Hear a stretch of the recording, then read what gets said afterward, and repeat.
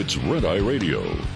Gary McNamara and Eric Harley talk about everything from politics to social issues and news of the day. Whether you're up late or you're just starting your day, welcome to the show. From the Uniden America Studios, this is Red Eye Radio. All across the USA and wherever Elon Musk sends a spaceship, we are Red Eye Radio. He's Eric Harley, and I'm Gary McNamara. You know, Everywhere. I think this is my first attempt, really, to troll. Yeah. I don't think I've ever tried to troll before. Well, the thing is that it's not 100% trolling. No, it really isn't. No, you're right. It's not. Okay. There's a little bit of trolling. Yeah, there's some. But it's a very, I think, valid talking point. No, and it I'd say is. that because, you know, we take all the credit for it. But and also because it's true. Well, I finished it. Here it is, okay? All right. Here's Donald Trump has united the nation. Even Kamala Harris now agrees with the pro-Trump MAGA agenda. Donald Trump is pro-fracking. Harris campaign agrees. Donald Trump is pro-secure border. Harris campaign agrees. Donald Trump wants no taxes on tip. Harris campaign agrees. Kamala Harris has embraced the major unifying issues of the pro-Trump MAGA movement. Congrats to Kamala and all the Democrats. Donald Trump, the great uniter. Boom. Part of that is trolling. It's a little bit trolling. It's a little bit. It's just a little No, but it gets back to the point that just in because we always talk about messaging correctly, and we had talked about it earlier because we sort of came upon this organically. Mm-hmm. It's like, oh, wait a minute, you can turn this thing around because nobody believes that Kamala Harris has really changed. No. So what Trump can do is throw it right back in her face, saying, "Congratulations on becoming I'm becoming part of the MAGA movement." Well, I think it's wrong that we don't take her campaign for its word.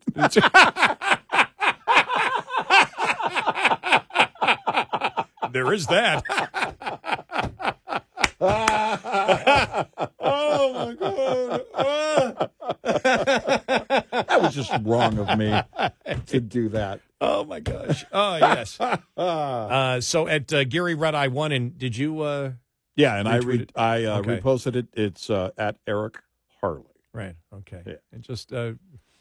we never push to, like, retweet.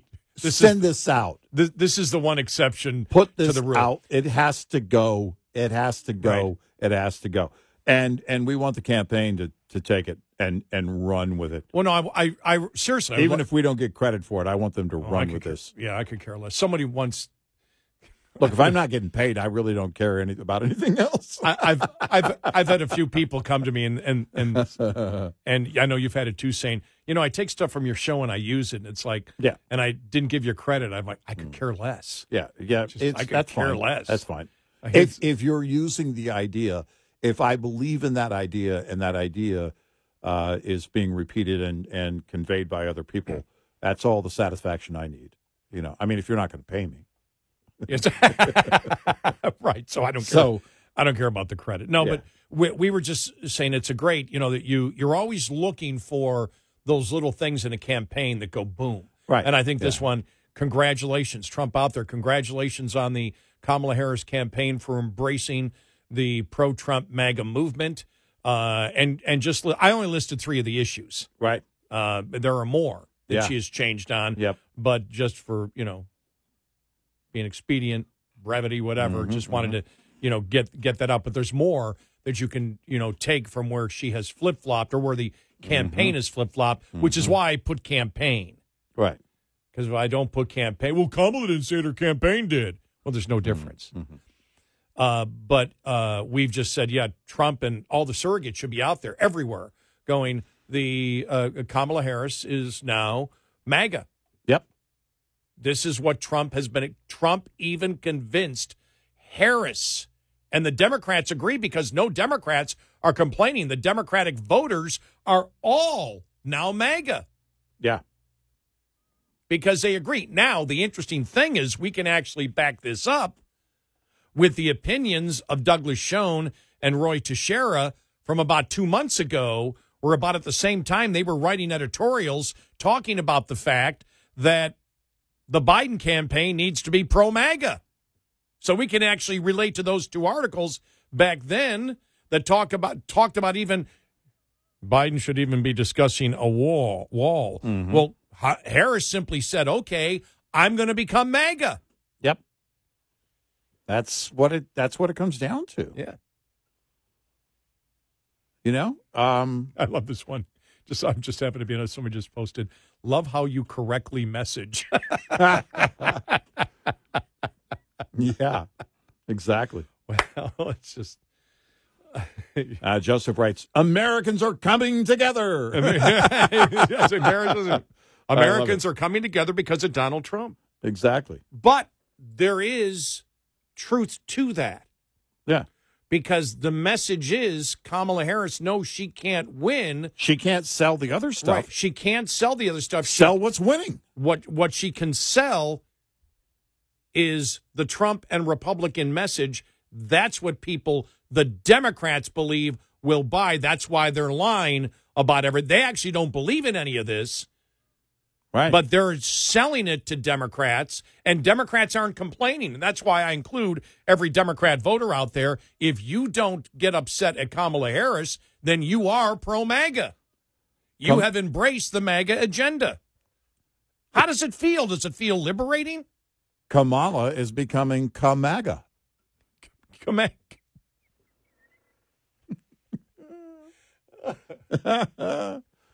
That's better than... Was it Kamala Chameleon? Yeah. Yes. Somebody's going to love that meme. Somebody's going to do a Boy George on it, aren't they? Oh, yeah, if they haven't already.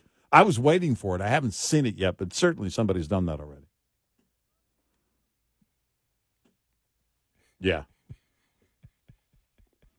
Yeah. No, spread this like wildfire, honestly. Right. Light this at every turn.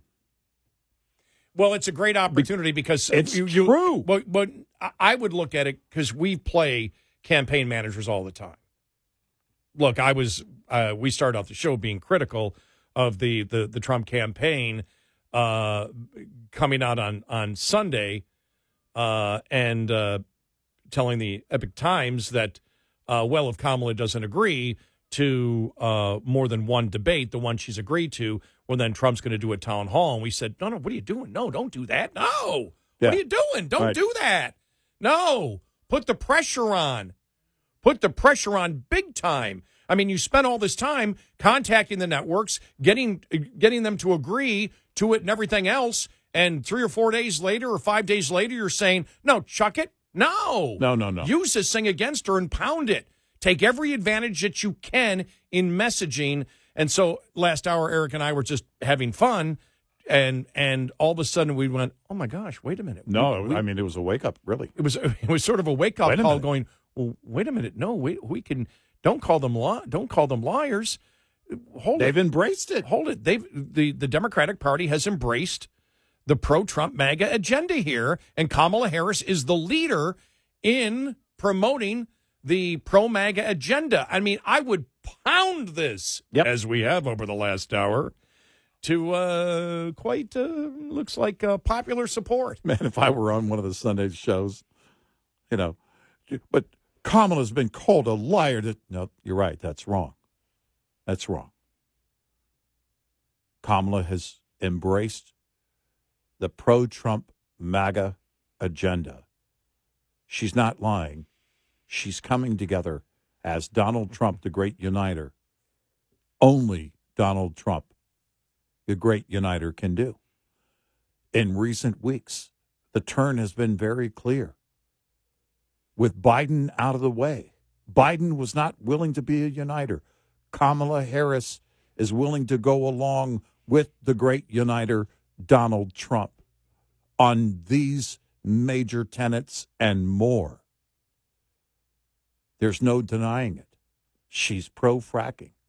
She's pro-secure border. She's pro-no taxing tips. She agrees with Donald Trump and the pro-Trump MAGA agenda. Full stop. Because otherwise you have to call her a liar, liberal media. Or Kamega. Yeah. Kamaga. Kamega Harris. Kamaga Harris. Get that out there now. Oh, my gosh. Kamega Harris. Kamaga Harris. Yeah. All right. I think the word's out. There you go. You know what to do, people. Yeah, you could even headline when you retweet it. Kamaga Harris. Kamaga Harris. Make it happen. Make sure you capitalize the MAGA at the end. It's, exactly. MAGA needs to be capitalized. Yeah, not the KA. Yeah, no, the right. K does. K, lowercase a, K. capital M, capital A, capital G, capital A. We don't take talking points, we write them. Oh, my gosh. It's because otherwise, liberal media, you have to call her a liar for changing her positions. No, that's it right there. Play the game. Play the game. Okay, she hasn't. Play the game. Make the Democrats call Harris a liar. Yeah, listen, either call her a liar or she's embraced the pro-Trump MAGA agenda. Yeah, one or the other. Which is it, Democrats? And we think it's wrong that you call her. Right. We think it's terrible that you call her a liar. That's right. How dare you How dare you do that? Stop that misogyny now. Stop it. You're calling her, wow. No. You're calling her a liar? That's racist and misogynist. That's right. Have you no shame? Have you no shame? Because it's one or the other. You know, this is better than sitting right now. The last about hour of the show this is what I imagine it would be like if I worked for the Babylon Bee. Oh, sitting here man. just throwing out because we started this completely. Every day. We were on a serious conversation. All of a sudden, this hit going. Well, wait a minute. Let's not call her a liar. Let's say she's telling the truth. She's embraced the pro-Trump MAGA agenda. Let's take her at her word. Yep. What does this mean? Right. Kamala Harris is now MAGA. That's right. Kamaga Harris. Kamaga. Somebody's got that down. Kamaga. Make it happen, people. Make it happen. And Harris. Hashtag Kamaga. Yeah, that's what it is. Kamaga Harris. Hashtag Kamaga Harris. I like that. Wow. I didn't even think about that. Yeah. Go with that. Yeah. Hashtag Kamaga Harris. Yeah. Go. Make it happen. Thank you for being our willing surrogates here. That's right. If you care about the future of this country, make it happen. Our retweeters are our re-Xers. That's right. And to be clear, we don't monetize at all off of X or anything like that. So no, we're not making any money off this. No. Just so you know. No. I give Diddley and Squad about credit for it. Just do it. Just make it happen. Damn, we didn't make any money off it. We didn't think about that. I know. We were so excited about the idea. Right. All right, you've got your marching orders. Go, people. If you love Red Eye, you'll do this. If you love America and Red Eye, children and puppies and kittens, you'll do this. If you don't re-exit, what do you call it now? Repost. Repost. If you don't repost come on, it. Repost. That's what they call it. Oh. If you don't repost it, you're a commie. You're anti-American. You hate America. If you don't repost it, you hate MAGA. That's right. And America. That's right. All of it. And pancakes. You hate pancakes, too. And nobody hates pancakes. Of course we hate pancakes at the end, right? And the last 3 or 4 bites, it's like, when the syrup kicks in. Yeah. But no, I think it's really good because even the over-the-top rhetoric that we have now, really there's a great message here. It's about how you attack somebody when, campaign, when they start flip-flopping completely. This is Yeah, I didn't set her campaign on this 180. I mean, seriously. The Titanic may still be running back and forth on top of the water if they had been able to turn away from the iceberg this fast. The way she pivoted, I know, is virtually impossible until you understand what's going on, and that is the great unifier, the great uniter, Donald Trump, bringing America together, including Kamala Harris. She agrees with the pro-Trump MAGA agenda. I got another one. Harris, Project 25. Project 2025. We'll work on that one. All right. We got a hell of a lot of work to do today. We do. 866-90 Red Eye. This morning's USDA Farm Report is brought to you by House Products. Tested, trusted, guaranteed since 1920. In the southeast and mid-Atlantic states this past week, the big story was, of course, Hurricane Debbie. It did cause quite a lot of wind and flood damage. But for agriculture along Debbie's path, that storm was not as damaging as it might have been. USDA meteorologist Brad Rippey told us. That storm took a favorable track, mostly between key ag areas. So, for example, we didn't see any major impacts in Florida's citrus areas. And at the same time, the core of the storm stayed east of a lot of the key southeastern production areas from Georgia into the Carolinas. Now, Brad is not downplaying the problems Debbie caused, but he says, considering how much agricultural havoc that storm might have created, we did make it through in relatively good shape. Relatively. Gary Crawford reporting for the U.S. Department of Agriculture. This report brought to you by Cenex Fuels and Lubes. Lines open for your calls. 866-90 Red Eye on Red Eye Radio.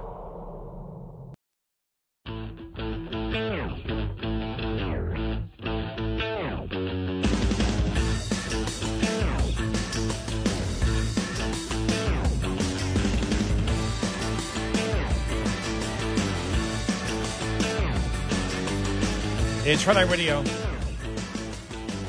He's Eric Harley, and I'm Gary McNamara. You know, you had mentioned this earlier, and it was covered in depth yesterday on Fox. Harris's campaign posted the debunked claim that former President Trump said there were very fine people on both sides of the Charlottesville Unite the Right rally in 2017. 7 years ago today, white supremacists and neo-Nazis marched in Charlottesville chanting racist and anti-Semitic bile and killing an innocent woman. This is who Donald Trump calls very fine people. The Kamala HQ account posted on X along with a video. As we know, that's a lie. It's a lie. Yeah. And you, again, have to take everything out of context. It's what the left has had to do all along. You know, it was one thing looking at actor Michael Rappaport. And when it was interesting when he started to make the turn on things that the left was throwing out. And then he went back and recently said, I went back and looked at the things that they said about Trump. And one of those things was Charlottesville. He said it was a lie. It took him all these years to do his homework, but he did it. And he came around. I don't know if he's, pro-MAGA completely yet because, he not too long ago, he still wasn't a fan of Donald Trump, but there was no way he was going to vote for Biden. And there's no way he's going to vote for Kamala Harris. And so he's implied that he's going to vote for Trump. When you start learning the truth, you have to ask yourself, if you're a Democrat, number one, if you care about the truth, and if you do, what do you actually know? Is it things that other people have told you? Things the media has repeated? How much homework have you done?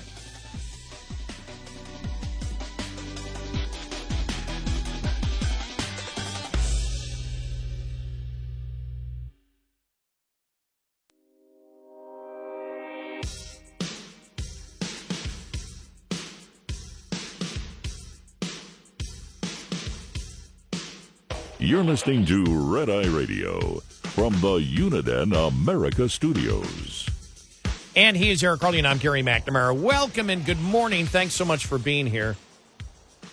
Download our Red Eye Radio app today, and you can listen when you choose. I have not heard Trump talk about tariffs in a while. It's been a minute, and, in fact, I think the last talk I heard from his campaign at all was a mention of it by J.D. Vance. And that goes back 2 or 3 weeks at least. And the reason I bring it up, this polling came up about a week ago, and I wonder if they got internal polling on it. You and I had said from the very beginning when Trump was talking about a 10% across-the-board tariff on all products coming into the United States, and what was it, was it 40 or 60% on China? We said, look, on China we understand, but understand if you do that cost of goods and services will go up. And then immediately you had the Trump surrogates out there saying, well, when Trump had the steel tariffs, you didn't see massive inflation. Mm-hmm. Well, the steel tariffs were minor, but what you did get out of that was lost jobs. Yeah. As we always talked about, if you believe in tariffs, you protect one industry, and anybody else who has to buy that product from that industry has higher costs, and somehow that's passed on. And we said the danger of Trump doing that was the fact that, number one, conservatives understand about when you increase the cost of goods and services, there is going to be economic consequences because of it. Mm-hmm. And we said to try to defend that there won't be is a losing proposition with a lot of people. Because, if you say we're going to do it because they're stealing our technology, that's one thing.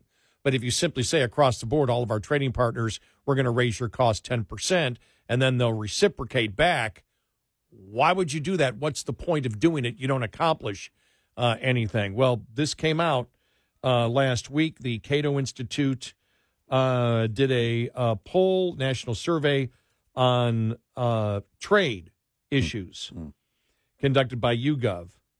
Found out not a top trade issues, not a priority. Let me see. Only 1% of surveyed Americans said that globalization and international trade was a top 3 issue for them, the lowest any issue asked on the survey. Instead, far more cared about inflation, and that's what we said, 40% care about inflation, healthcare 30%, jobs in the economy 28%, immigration 27%. This pattern holds up for registered voters as well, with only 1% who identified trade as a top 3 issue. 2/3 of Americans say global trade is good for the U.S. economy. 58% said it's helped raise the standard of living. 63% of the public favors more trade with other nations. 3/4, 75%, are concerned about tariffs raising the prices of products they buy at the store. And this is what we had warned the Trump campaign. We said, look, people are sensitive like you can't believe on inflation. Why would you do this? Right. Because you can't get away with saying there is no economic effect. Right. And they were very, very careful. Was it not Navarro? Lighthizer was out there talking about, he goes, well, there was no inflation of the Trump tariffs last time. Well, that's not the question. The question is there a negative economic impact because of it? Right. Do you raise costs? Now, again, we had very low inflation, and steel itself, and for the length of time that it existed, is not something that's going to cost you $1 trillion. Right. And so if it increased prices, it would be very slight.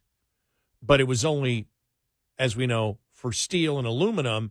And as we know, Wall Street Journal laid it out, the thousands of jobs that were lost by American manufacturers that had to buy steel or aluminum to produce their products. Right. And the layoffs that occurred there. And so there's always economic consequences. And we said it's amazing that Trump is trying to promote, the campaign is trying to promote, that there aren't economic consequences to raising the cost of doing business. You can't sell that to people. You can sell that, yeah, it's justified because China is cheating and stealing our technology. Mm-hmm.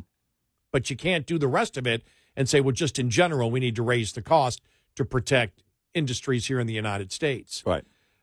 This is interesting here.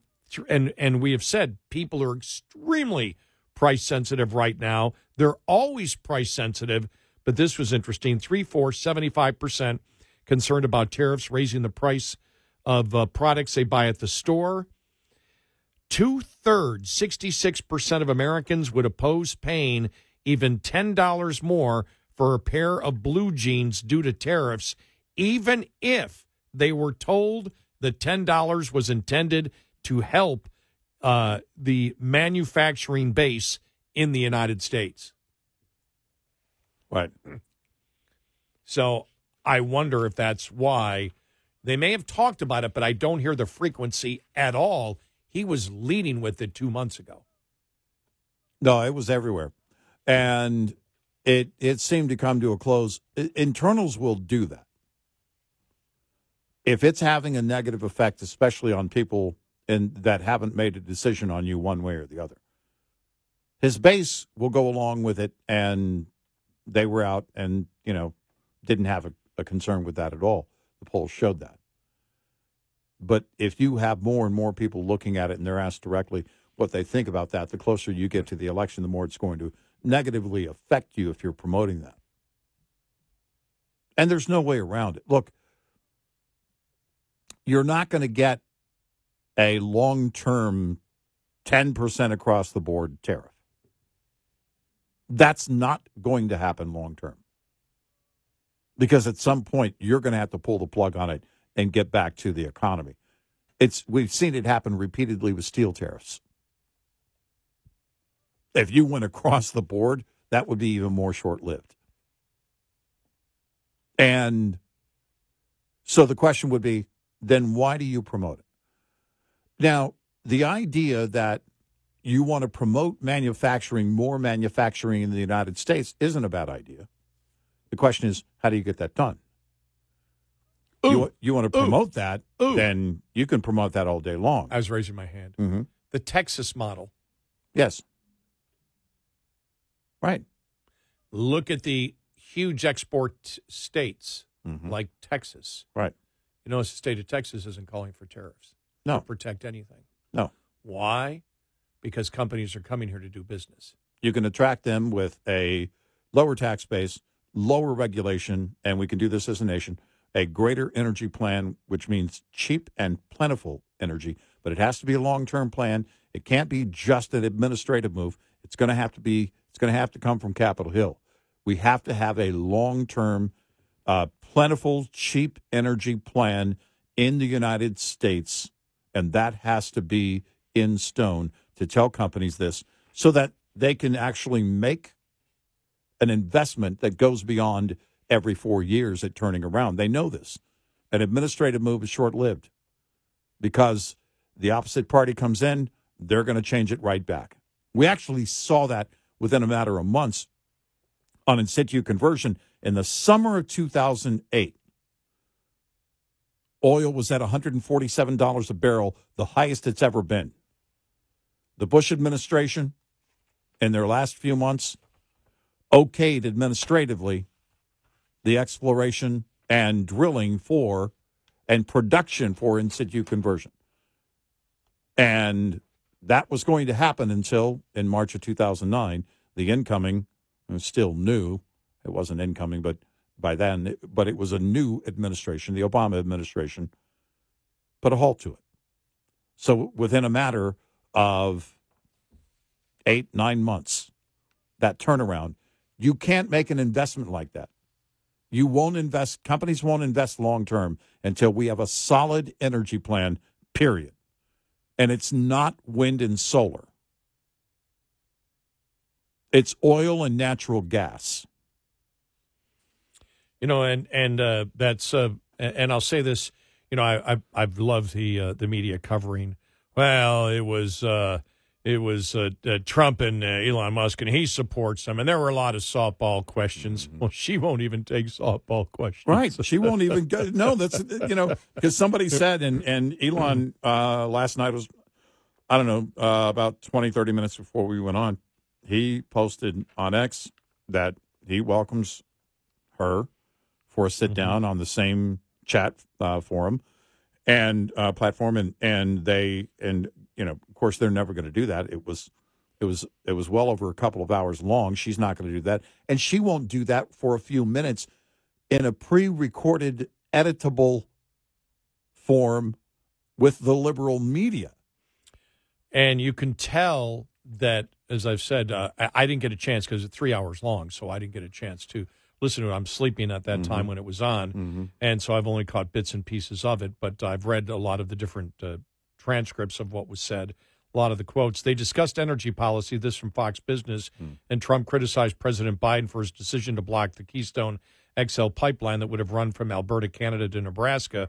One of the first things he did is that he shut down the Keystone XL pipeline, which is our pipeline that would have employed 48,000 people, pipeline workers. He shuts it down. That was a massive job that Obama refused to allow to be shut down. I allowed it in my first week because it was jobs and it moved oil. And by the way, in a much more environmentally friendly way, it's underground. It's not a truck that catches on fire or a train that catches on fire. Trump is 100% right there. We have to bring energy prices down. The price of gasoline, Trump told Musk, the CEO of Tesla. Yeah. Now, your cars don't require too much gasoline, and you do make a great product, I have to say, but I have to be honest with you, that doesn't mean everybody should have an electric car, but these are minor details. The cost of, by the way, they're not minor details. I'll disagree there because of the subsidies. If there's no subsidies, taxpayer subsidies, it is a minor detail. You can produce whatever the heck you want. Right. The cost of energy, quote, the cost of energy, not only gasoline, it's a cost of heating your house, cooling your house. It has to come down. It has to come down, and we're going to drill, baby, drill. Yep.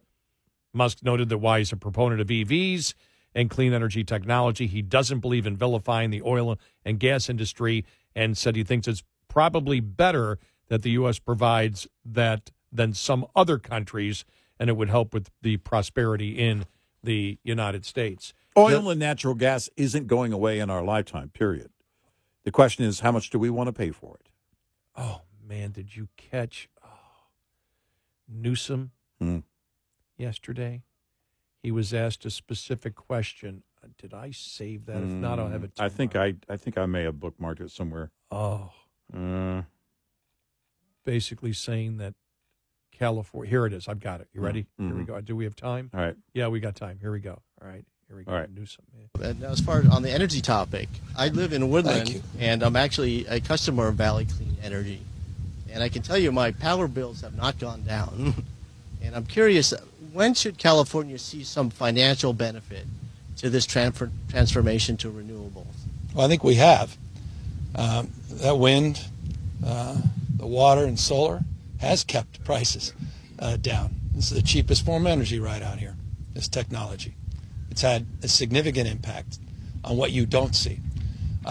Our nation-leading climate policies have also had a significant impact of rebating customers, including $146 just this month that will be going out on average to customers, millions and millions of customers through our cap and trade program to offset their utility costs. Our nation-leading energy efficiency program allows me to lay claim to this fact. It's been PolitiFact. You can check it as well. So the fact that California has lower residential utility bills than states like Texas, states like Florida. That's a lie. It's a lie. It's an absolute lie. And that was fact-checked immediately through what? The Energy Department and their statistics. California average kilowatt per hour, 34 cents. Florida, 13 cents. Texas, 14 cents. And I know because I just renewed last year for 3 years for a total of 13.9 cents per kilowatt hour for 3 years total cost after taxes and everything. Absolute lie. But California, you suck up the lies. Yep. Every single day. Right. Absolute lie from the governor of California. Yep. 866-90-RED-EYE. Get in touch with Red Eye Radio, toll free at 866-90-RED-EYE.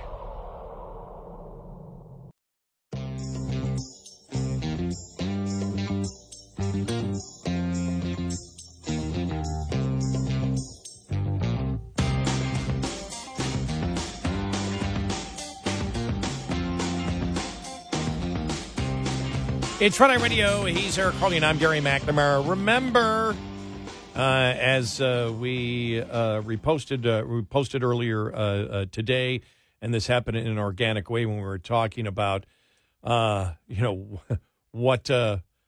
you can unite the country on the issues. And we started talking about the No Labels Party, and then we realized Trump is the great uniter because Kamala Harris is now pro-Trump MAGA on the issues. Yeah. She has embraced a secure border. She is pro-fracking. Mm-hmm. She now agrees with Trump on not taxing tips. Yep. He's uniting the country through Kamala Harris and her pro-Trump MAGA opinions now. It's a miracle. Miracle.